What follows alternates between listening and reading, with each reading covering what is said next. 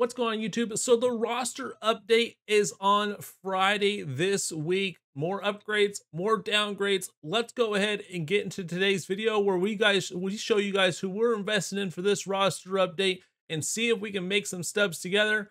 As always, all of my roster update stuff you can find early over on my spreadsheet. There is a link down in the description down below. Get in early so you guys can make more stubs because the prices go up throughout the weeks and throughout the days that we invest in these cards. First up is going to be Teoscar Hernandez. Now, the stats that we have in this card are from June 31st. So from the last roster update up to June 21st, anything after that, I do not have. I will have it on my spreadsheet before Friday so you guys can make last minute decisions on who you should keep and who you should get rid of for the roster update. So Teoscar Hernandez has 6 hits against lefties, batting .375 with 2 home runs and 2 extra base hits. Obviously, he crushes lefties. He could see a contact boost if they feel like it's a good enough sample size for him. We'll have to wait and see.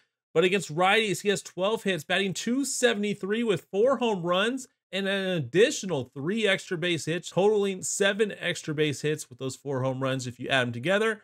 And his contact versus right is only 66. His power versus right is only 72. That's where I can see him getting a significant bump to get him to diamond in this roster update. We'll have to wait and see. But we do have 218 of them, so we'll have to wait and see if we get at that +2 to an 85, maybe at least a +1, so we make some stubs. He is still at quick sell value, so you can still get in on him right now if you like. Next up is going to be Anthony Santander. Now, I also think he might get a fielding upgrade because he has not had an error all season. Yeah, he plays in right field, but he still has, I believe, 120 to 130 putouts out there. He only has 60 fielding, so I think he deserves a fielding boost whenever that update does come. But offensively, he has 3 hits versus lefties, batting .500 with 2 home runs. Obviously not a huge sample size with only 6 at-bats. And against righties, he has 4 hits, batting .286 with 2 home runs, no other extra base hits. And he only has 53 contact versus righty with a .288 average. I could definitely see a boost there, but they might not think that the sample size is big enough for that, so we'll have to wait and see. Another possible fielding update guy is Brandon Nimmo, but he seems to be hitting a home run almost every single game, so maybe he gets a boost there. He does need a +4 to go gold, so I don't think he gets it offensively. But if there's a defensive upgrade, he has 70 fielding. He could see a boost there just slightly just to give him an 80 overall because I think he deserves it based off his offensive attributes. But anyways, Brandon Nimmo, 4 hits against lefties, batting .571 with a home run and an extra base hit, and 5 hits, batting .417 with a home run and an extra base hit against righties as well. And he only has 53. Basically, any of his offensive attributes can definitely go up, as he only has 53 contact, 57 contact, 63, and 61 power. So definitely could see him get a boost offensively if he just keeps it up. Now, this guy I love for whenever there's a defensive update, and it's Jurickson Profar because he's only had 1 error, I believe, all season, and he has 48 fielding. So I don't know how they do the fielding updates. I normally don't get into them, but when I see 1 error all season and he only has 48 fielding, come on, man, give him at least 60. At least. But offensively, let's take a look at him. 6 hits against lefties, batting .429 with a home run and 1 extra base hit. Obviously, he does hit lefties pretty well already, as well as righties. But hey, a little power versus lefties, a little boost to the power could definitely boost him up, and a little bit more of a contact boost because he is crushing lefties. He does have 8 hits, only batting .229 against righties with 1 home run and 1 extra base hit. And that's what I keeps him from going gold this update, but I'm hoping that he can get gold whenever there's a fielding update. And that's why I like to get him to now, because when they announce that fielding update, it might hike up his price if other people are aware that he has not had any errors. Once again, he's an outfielder, so even 1 error, you know, could bump him but down because he doesn't have a lot of like chances out in the outfield, but he has like 120, 130 putouts with like 1 error. I definitely like him. And power versus righties, if he can just start hitting some home runs against righties a lot, get that power boost at least, and get that average up. We'll have to see where he's at around Wednesday or Thursday this week come average against righties, but I still like him long-term going gold at some point this year. Another guy I like just got supercharged, so if you got in on him early, you could be selling him right now, making a decent profit because he was 60 stubs yesterday. He's like 360 stubs right now, and that is Carlos Santana, which he is on fire. Let's talk about him. 4 hits against lefties, batting 500 with 2 home runs and an extra base hit. And against righties is where it's crazy. 14 hits, batting 341 with 2 home runs and 4 extra base hits against righties. And if you see his contact, it's only at a 47 right now with 62 power. And definitely see a boost with him, contact versus right and power versus right. He needs a +5 to go gold. So at his price right now, I'd probably be selling him if you were already invested in him, because a +5 is a little high.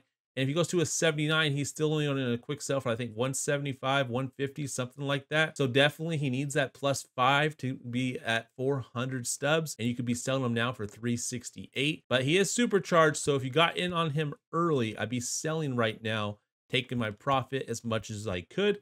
If you can't sell all of them, keep some of them, you know, but sell what you can, right? Next up is going to be Francisco Lindor. He gets hot, he gets cold, but he is quick sell value, so why not get him just in case? Francisco Lindor, 5 hits against lefties, batting 263 with a home run and 2 extra base hits. And against righties, he has 8 hits, batting 276 with 2 home runs and 2 extra base hits.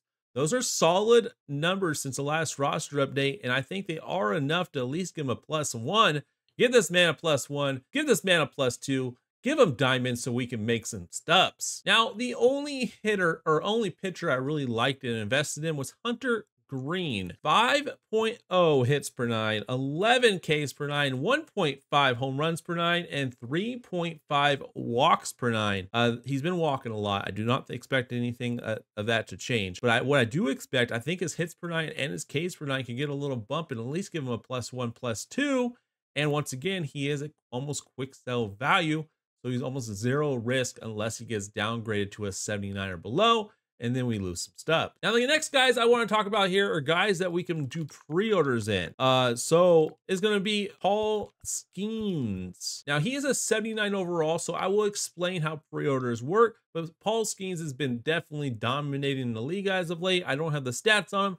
I just know that he's been dominating. He is going to go up. What is he going to go up to? Well, let's just take a look real quick. 79 overall, I believe quick sells for like 150 stubs. So 150 stubs is what we can quick sell him for. So what we want to do, we know we could quick sell him right now for 150. Now we know that an 83 quick sells for 1200, an 84 quick sells for 1500. So what we'll do is we go in here, we put a buy order in now before the roster update, before he gets upgraded. And we're basically trying to say, hey, what is he going to be locked into getting upgraded to? Obviously, there is no such thing as lock, but what are we willing to risk? Are we willing to risk that he's guaranteed a +5 and he hits the 84? Or we say, you know what? I think it's more likely he goes to 83. So then we know 83's quick sell for 1200. So anywhere from 150 to 1200 is where we want our pre-order set. So we could put like, you know, 1000. So let's say he goes to an 83, we can quick sell for 1200. Make 200 stubs per card that we did a pre-order for once that order goes through. Or we could go a little higher. The lower you go, the longer you're going to have to wait for that pre-order to go through. So that's why it's very, you know, kind of determined, kind of risky. At the same time, if you put it super low and it never goes through, you could just cancel your order and not have to worry about it. You get your stubs back. The risk part is if you put an order up for 1500 and he only goes to an 83, then you're going to be losing stubs because you're going to get that pre-order is going to go through right away. But guess what? He's selling for 1200 now because his price dropped because he did not go diamond. So his price is going to significantly drop when he gets upgraded, and it's not to what everyone expected. I think he has a good chance to go 84, 83 I think is more likely, and he has probably a good 5% chance to go diamond in this roster update. So there's still a chance he could go diamond. I just, you know, 5% chance of going diamond, 30% chance of going 84, 50% chance of going 83. Next up is Royce Lewis. I think he's a potential diamond as well. I'll probably give him like a 10% chance of going diamond in this roster update. However, I think he's almost a 50-50 when it comes to an 84 overall. So if you're doing pre-orders, you know, 81's quick sell for 600, 84's quick sell for 1500. Anywhere in between is where I'll be doing pre-orders for Royce Lewis. And last but not least, because I think this might be our best chance at a diamond in this roster update, and that's Steven Kwan. He only needs a +2. He's been on fire. He's hitting home runs. He's only got 43 power and 35 power.